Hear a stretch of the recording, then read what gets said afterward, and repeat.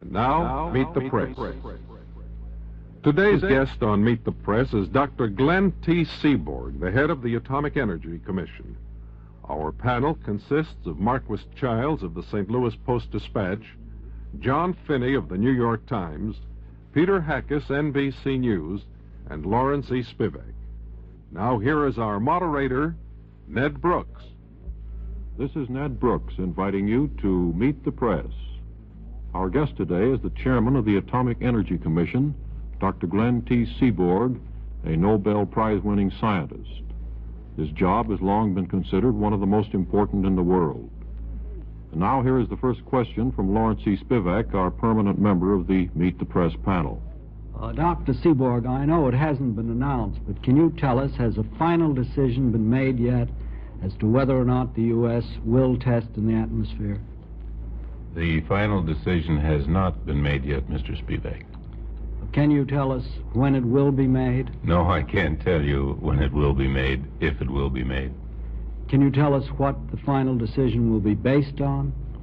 Well, the final decision will be made by the President, of course, and I suppose that he would want to base it in large part on the results of the analysis of the Soviet tests.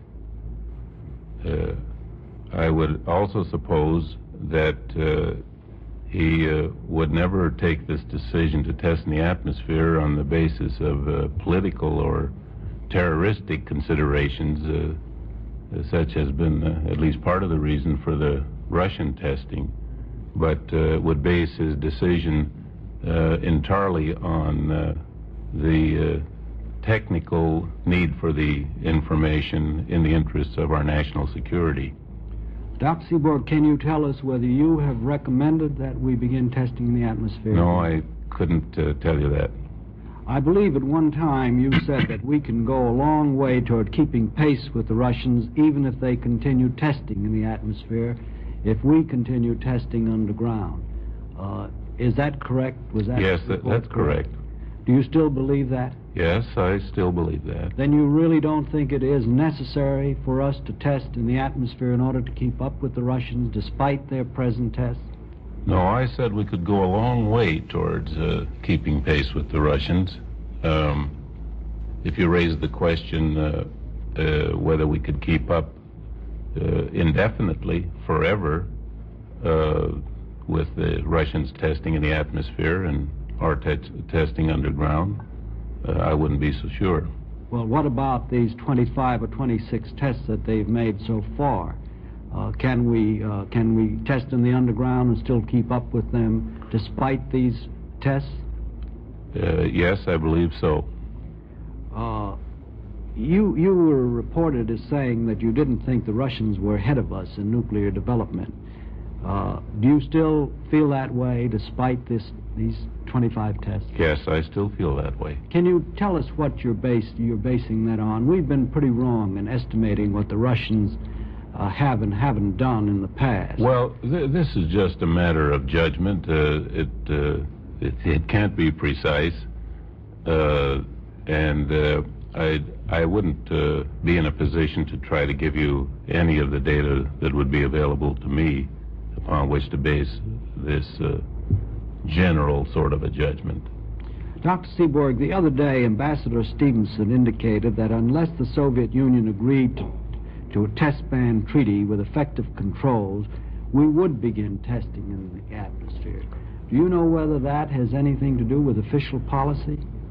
I think that Ambassador Stevenson said that the United States is obliged in self-protection to reserve the right to make preparations to test in the atmosphere as well as underground. Well, do you think that we would be ready to give up testing in the atmosphere if the Soviet Union at this time would agree to a treaty with controls and with inspection? Would we be willing to forego testing in the atmosphere? Would you recommend that? Well, I believe if I understand your question correctly, if the Russians were willing at this time to sign the treaty that we've tabled at Geneva with inspection, that I would be in favor of our signing the treaty and foregoing testing in the atmosphere. Yes, sir. Would you be willing to forego under those conditions testing underground also? Yes, on the basis of that treaty. If the Russians would sign the treaty that we have tabled at Geneva, I would be willing to do that. Dr. Seaborg, Governor Rockefeller made a speech on Saturday in which he indicated, first of all, that the Russians were ahead of us because of the nearly 3 years of uncontrolled, unmonitored test ban for that period. I didn't quite understand your answer to Mr. Spivak's question. Do you think we are ahead of the Soviet Union? Well, I'm reluctant to speak in the vague terms as to who's ahead. Those are very imprecise terms. It's very difficult to know what one man as against another means by those terms. I have the feeling, understanding how imprecise such a statement is, that in the aggregate we are still ahead of the Russians with respect to our stockpile and our know-how in atomic weapons. You would say with respect to the range of our weapons, their size, the weight capacity, and all the rest of it? In the aggregate, in a general consideration of the whole situation, and with the recognition of how necessarily imprecise such a consideration must be, I feel that we're still ahead of the Russians. Yes, sir. This is an interesting word, imprecise. I'd like to ask you whether, in your opinion, anyone outside the field of the intense concentration of knowledge that you and others share can make these judgments. Well, I think that there are very many people within our government that can make these judgments if they're willing to do it within this context. But you have people outside the government who seem to want to bring it into politics. Do you think this is a dangerous tendency or no? Well, no, I think that they certainly have every right to do that. I'd like to get you on a subject on which there has been a great deal of difference of opinion, and that is the effect of radioactive fallout. There seem to be very widely divided opinions, but as I understand it, on one subject almost all scientists are agreed, and that is on the genetic effect of fallout over the long term. And while there's a difference as to the degree of harm done genetically, yet there is very widespread agreement on the harm that will be done. This 30 megaton explosion of the Soviet Union and the 51 megaton that seems about to come, can you tell us what the harm, how great is the harm that will come out of these explosions? No, I think that science is not yet able to answer that question precisely. There will be some genetic damage to future generations, but there is a wide range of difference of opinion among scientists as to how great this would be. Well, I'm sure you recall that when the United States exploded a 15 megaton device on the Bikini Proving Grounds in 1954. 1954, yes. Then, because of the heavy radioactive levels then, we postponed, as I recall it, for 30 days, later tests in that series. Now, was that because of the great concentration of radioactive fallout in the atmosphere? Well, this, of course, is considerably before my time in my position of present responsibility. I don't recall the details. It would not, however, if I may relate it to your previous question with respect to genetic damage, I don't think it would be related to that. Well, if I understand you then, you're saying that we really don't know or we don't believe that the Soviet explosions will do very much harm. With respect to genetic damage? Well, Sir? Any kind of damage. Well, I wouldn't say that it won't do any kind of damage. I'm only saying that the scientific basis for a judgment on this is lacking, and that there's a rather substantial difference of opinion among scientists as to what the extent of the damage would be. Mr. Finney. Dr. Seaborg, the Soviet Union has now detonated some 25 atmospheric explosions in the current test series. What do you believe are the objectives of this very intensive test series? Oh, I just would state broadly their objectives are to improve their weapons arsenal, but in addition, they apparently have non-technical objectives that I've referred to earlier, the psychological and the political and the terroristic objectives. These seem to be clear. Well, on the terroristic point, are you suggesting that on the 50 megaton bomb that it's not really necessary to detonate such a device to develop it? That is right. It is not necessary to detonate a full yield of 50 megatons in order to develop it. Tests at smaller yields more in the range of their earlier tests would be sufficient to develop a bomb of that magnitude or of higher magnitude. What military uses would there be for a 50 or 100 megaton bomb, such as Mr. Khrushchev has said the Soviet Union is going to build? Well, I don't think I'm enough of a military expert to even try to respond to that question. Well, let's take it in the reverse order then. If the Soviet Union develops a 50 or 100 megaton bomb, do you feel it would be incumbent upon the United States to develop similar weapons to have a counter-deterrent? No, I don't, at least not necessarily. On this question of atmospheric testing, are we preparing any talk for resumption of atmospheric tests? I can't respond to that. Mr. Hackus.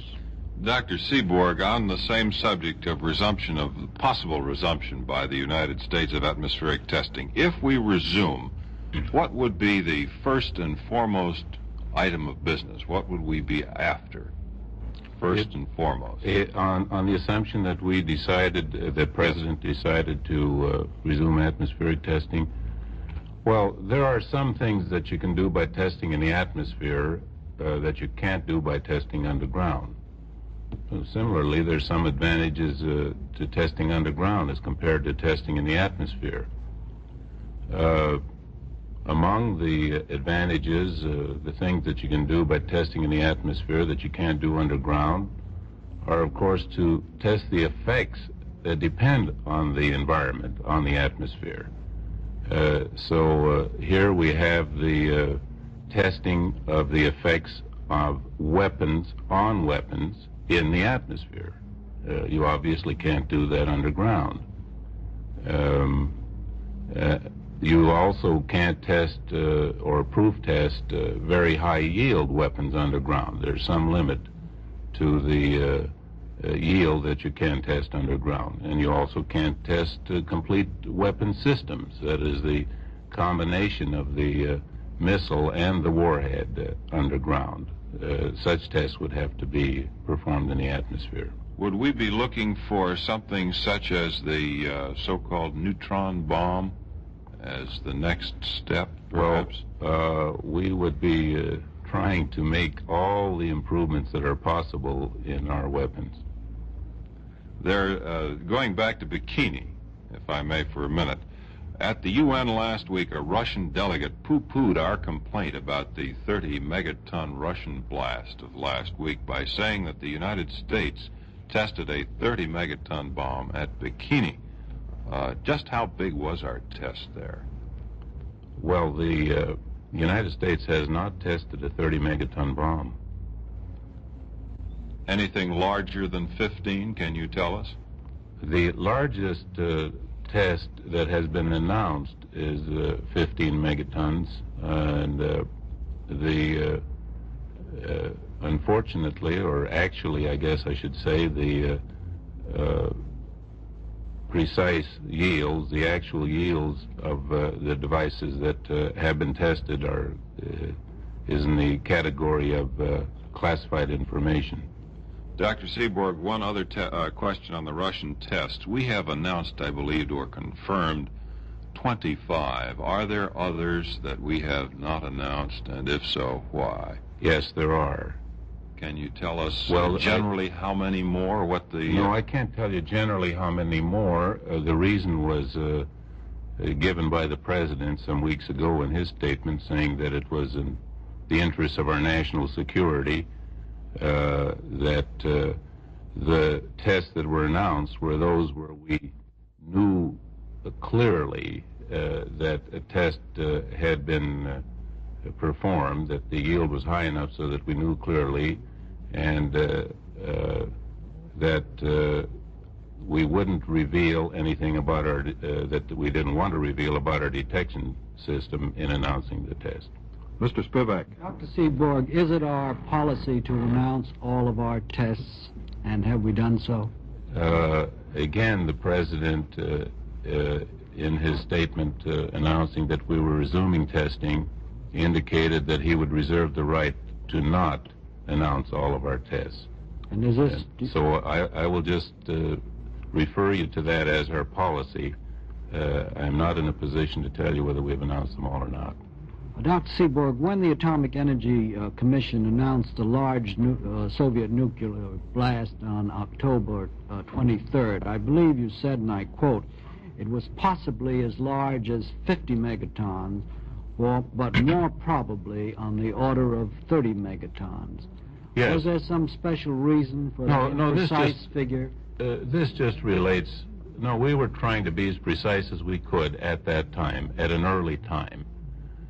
This just relates to the difficulty in getting a precise determination, and in our minds was the possibility, which had come out from European sources, that this might indeed be the 50 megaton test that Khrushchev had said was going to come at the end of this month. In view of that, and because we couldn't be sure that it was not, we left that as a possibility. We now think, however, that it definitely was not as high as 50 megatons, and that if Khrushchev is going to, if it is true that he intended to explode a 50 megaton bomb, then that explosion is yet to come. Dr. Seaborg, there's been a great deal of speculation over the years as to whether or not the Russians have been cheating in underground tests and have been concealing them. Have you an opinion on that? No, I don't. I just feel that I don't have any way of knowing. Have our detecting devices been improved in the 3 years of the moratorium? Yes, I would say they have. Yes, sir. Mr. Childs. Dr. Seaborg, I'd like to ask you about this problem of fallout in a possible nuclear war and the question of shelters.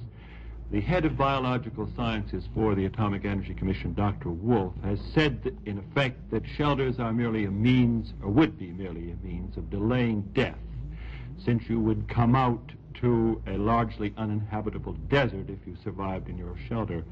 Do you think the government should encourage the building of shelters? What is your opinion about this? Well,